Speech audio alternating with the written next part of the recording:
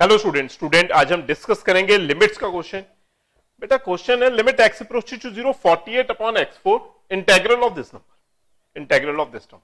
बेटा इस क्वेश्चन में लिमिट x अप्रोचेस टू 0, बेटा अगर इस क्वेश्चन को कुछ इस फॉर्म में लिखो 0 to x t cube upon t 6+1 dt upon denominator x4, denominator x4 हो जाएगा। अगर ऐसा क्वेश्चन आ जाए, बेटा x वैल्यू 0 पुट करो, न्यूमिनेटर में 0 पुट करोगे, 0 टू 0 इंटीग्रल हो जाएगा। अगर 0 टू 0 सेम इंटीग्रल आ गया, इट मींस आंसर आ जाएगा 0। नीचे ऊपर वाली टर्म 0, नीचे बेटा x वैल्यू 0 पुट करोगे 0 आ जाएगा। बेटा 0/0 फॉर्म आ जाएगी। अगर 0/0 फॉर्म है देन एल हॉस्पिटल यूज करोगे। एल हॉस्पिटल मतलब एल हॉस्पिटल मींस आप यूज करोगे numerator term separate differentiation, denominator term separate differentiation. बेटा ऊपर है नीचे वाली टर्म्स में सेपरेट डिफरेंशिएशन करो। बेटा इंटीग्रल टर्म की डिफरेंशिएशन किस तरह करेंगे? इंटीग्रल टर्म डिफरेंशिएशन अगर आपको करनी है, इंटीग्रल टर्म डिफरेंशिएशन, बेटा इंटीग्रल टर्म डिफरेंशिएशन करनी है अगर आप अपर वैल्यू पुट करोगे इसमें f of h of x into इस term differentiation of h dash x, ऊपर वाली टर्म की डिफरेंशिएशन। देन बेटा g ऑफ x पुट करोगे, f of g of x, then बेटा इस g of x की डिफरेंशिएशन g dash x।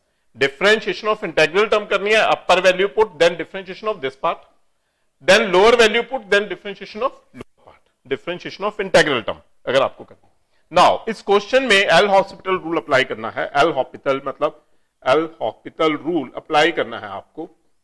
बेटा न्यूमिनेटर टर्म डिफरेंशिएशन करोगे, limit x approaches to 0, limit x approaches to 0 48 differentiation करो, अपर value put करोगे x cube upon x6+1 into differentiation of x1 minus 0 put करोगे, बेटा पूरी term 0 and differentiation 0 भी 0 ही हो जाएगी, whole upon denominator term differentiation 4x cube denominator term differentiation हो जाएगी। डिफरेंशिएशन आ गई। बेटा इस स्टेप को लिखोगे limit x approaches to 0 48 x cube whole divided by x6+1 upon x cube 4x cube. बेटा x cube cancel, remaining term बच जाएगी limit x approaches to 0 48 upon 4 into x6+1। बेटा कैंसल हो जाएगा, this number is 12। x value 0 put करोगे 12 upon 0+1, answer 12 ही final answer है। Clear है students? Thank you student.